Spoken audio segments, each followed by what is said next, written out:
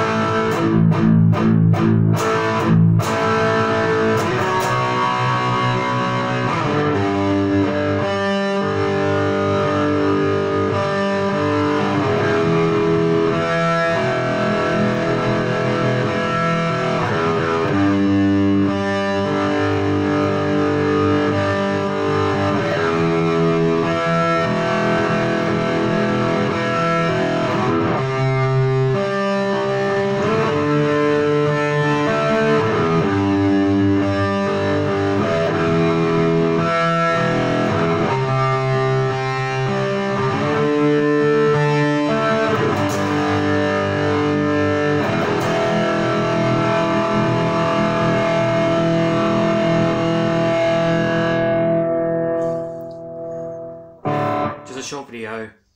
So carbon fibre tape on the back, doesn't look too bad. I ran out of the thick stuff, so I've ordered some more so I can go over that part. Stay safe. Bye for now.